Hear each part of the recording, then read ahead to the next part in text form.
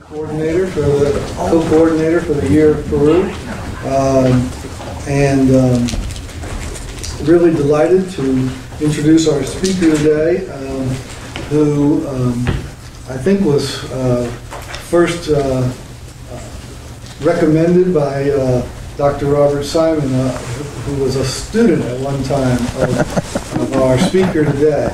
So it's nice to have some extra kind of personal connection with the speaker on our campus. Dr. Lasarte is from Peru, and he did his first degree at the National Engineering University in Lima. And then he started studying literature. He did a Master's of Arts in Latin American Studies from the University of Texas, and a PhD in Romance Languages and Literatures from the University of Michigan. He's currently in the program, directing the program in Latin American Studies? No, I'm just a member. I'm a professor of Spanish. Professor of Spanish at Boston University. And his topic today is satirical poetry in early Viceregal Peru, literary and cultural contradictions, is really his specialty. Satire and poetry, these are the two topics that he's worked the most on, and in this period, like the 16th century in Peru. He's written several books on these topics.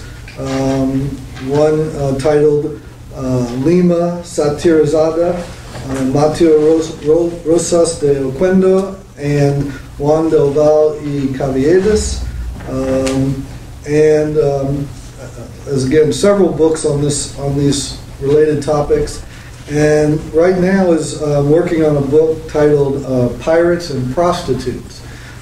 So maybe he'll tell us a little bit about that too. That sounds interesting, right?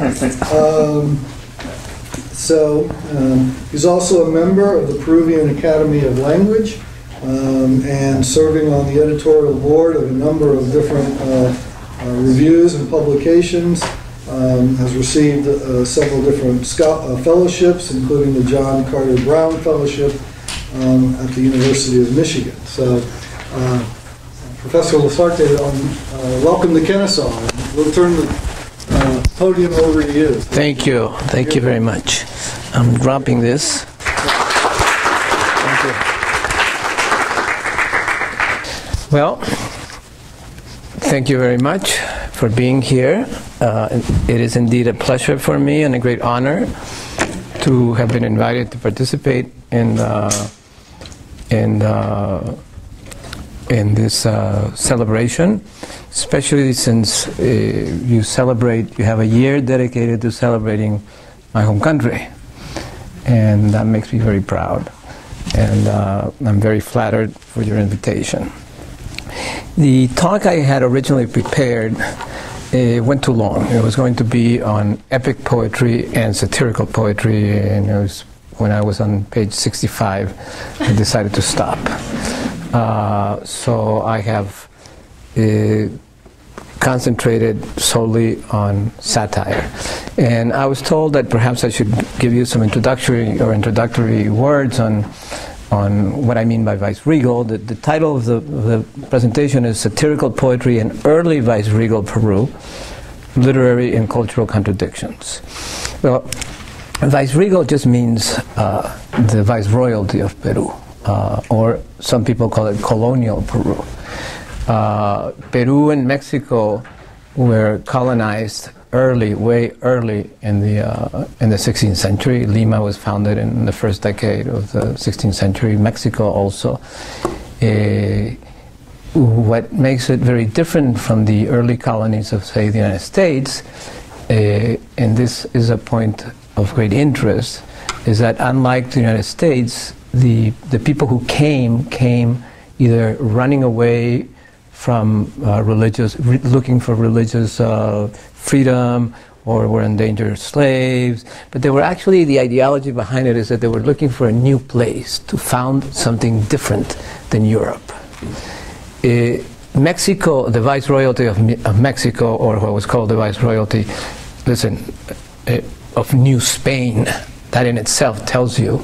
And the Viceroyalty of Peru was initially called the Viceroyalty of New Castile. So the idea was that the Spanish conquistadores, or the Spanish explorers, come to the New World and create societies which emulate the courtly life of Spanish nobility or the Spanish king. The viceroy is like the king. The viceroy comes with a court, and he has noblemen, and very early on there are universities with doctorate degrees. They say that Lima in 1547 was a city that could compete with any European city in terms of its academic, social, and political structures. There were great jurists. There were great, in Mexico especially, the university had a great humanist component. By humanists, I mean people who were extremely well versed in classical Greek and classical Latin. So it's very different. Now,